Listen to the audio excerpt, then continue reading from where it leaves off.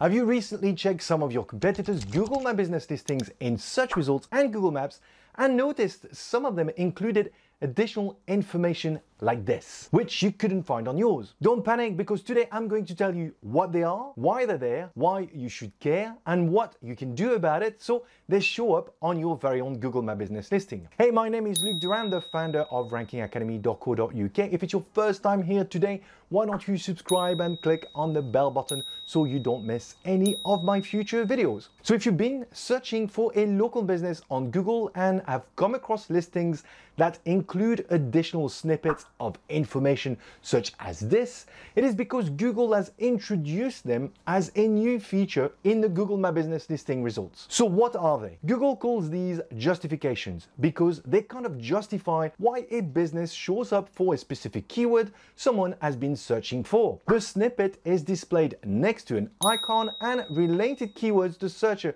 has been looking for get bolded. Where can they be found? In the Google Map Pack results and on Google Maps.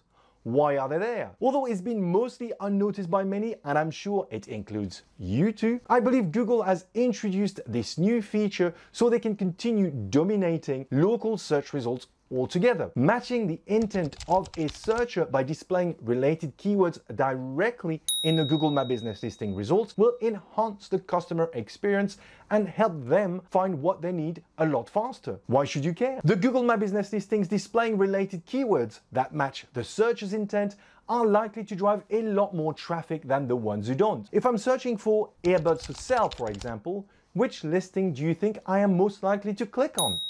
So if you want to drive more customers to your business, you want to get some of these justifications to show on your listing. How do you do that? There are currently 7 different types of justifications available. Unfortunately, you can't just sign into your Google My Business dashboard and add them from there. That would be too easy, right? But most of them can be indirectly controlled. Let me show you what they are and how you can do that by jumping on the computer. So what I'm going to do is go to Google and search for a keyword that will trigger a Google Map Pack result in which hopefully I will find some of these justifications. Let's start with putting my glasses on first and then search for something like spa near me. And there you go. So this result shows 3 different business listings, all of which have a justification, and they all seem to have the same justification, which in this instance is the review justification. The reason I know this is a review justification is because the icon next to the snippet is this blue dot with the symbol of a person in it, which means it comes from a review. If you want review justifications to show up on your listing, you're going to need to do 2 things. The first one is you're going to need to collect some Google reviews from your customers because that's where it is sourced from. The second thing you're going to need to do is ask your customers to write keyword-rich reviews, which mention the products that you sell or the services that you provide. How do you do that? Well, I've crafted a review email template you can use, which suggests to the customers what they can write about, which hopefully will help them do that. You can download it from the description below. Time to move on to the next justification. So I'm going to look for something different this time, and I'm going to go for radiator repair London. This will trigger a map pack, and you can see on the second listing there's a new justification which is called their website mentions. That's the actual name of the justification itself. Notice the icon has changed to a symbol of the earth, which is the World Wide Web, and the keyword that I've searched for is also bolded as part of the snippet, which really stands out. This justification is triggered by the content Google has found on the website, which is linked with this Google My Business listing. And what you'll notice is if I go to the link that is used for this listing and search for radiator repair, it doesn't actually show on the page. That means you don't have to have the keyword mentioned on the page that's linked with your listing, but as long as it can be found as part of the content on your website, you'll be okay. And when I do a little bit more research, I can see radiator repair London is mentioned on a different page, which is one of the services page. And this is what you need to do if you want the website mention justification triggered as part of your listing. Make sure you create content that will include the keywords that you are targeting. The advice I can give you here is create a dedicated page for each service or product that you sell, which will make your website a lot richer that Google can use to feed the website mention justification. It will also be very useful for your overall SEO strategy. Time to move on to the next justification.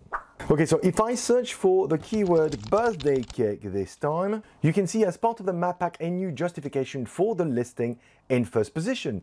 The icon is an exclamation mark, which means this is a post justification. Post justifications are snippets of text pulled from the Google posts you publish directly on your listing. Note that the keyword that matches the search is once again bolded. The extract will come from posts that are less than 60 days old. In this example, the extract comes from a post that was published just over 2 weeks ago. Since you are in complete control of the Google posts that get published on your Google My Business listing, the recommendation here is to publish them regularly and to ensure that you include some of the keywords you target as part of your business. Time to move on to the next justification. There we go.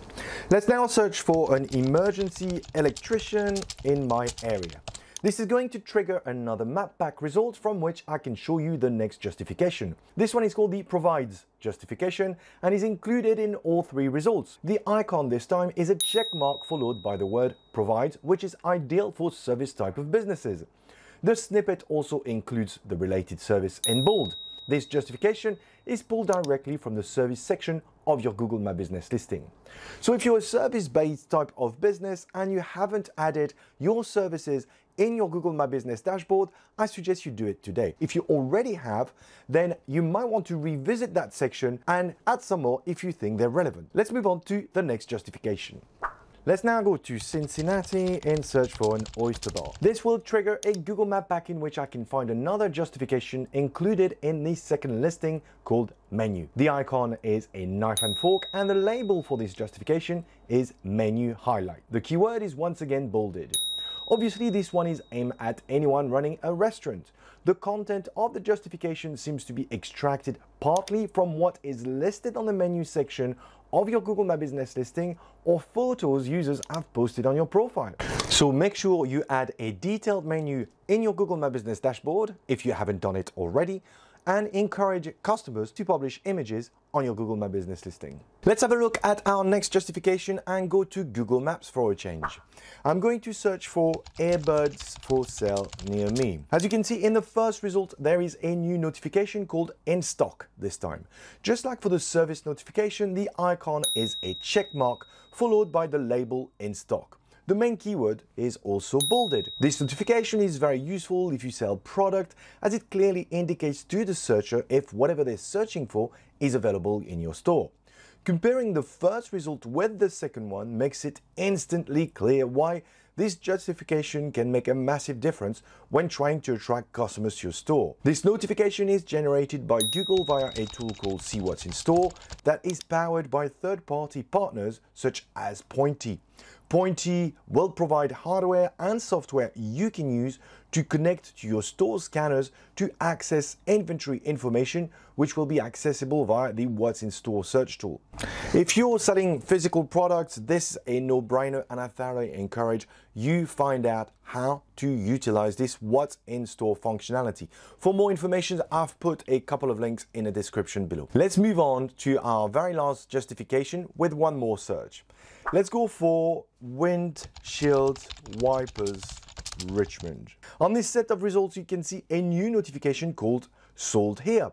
This notification is used by Google to show searchers if the product they are looking for is sold in that store. Note that in some cases the checkmark icon is displayed and sometimes it isn't. It is not known exactly where Google is getting this information from and could be coming from multiple sources such as your website, your reviews, but also from users' feedback that Google collects by the No Displays option on your Google My Business. My suggestion here is to stick to best practice when it comes to your strategy that we've already covered as part of this video. Make sure the content of your website is rich with keywords. Encourage your users to leave reviews which are rich with keywords, and so on and so forth. That's all for today, guys. Time to work on those justifications. If you enjoyed the video, remember to smash the like button.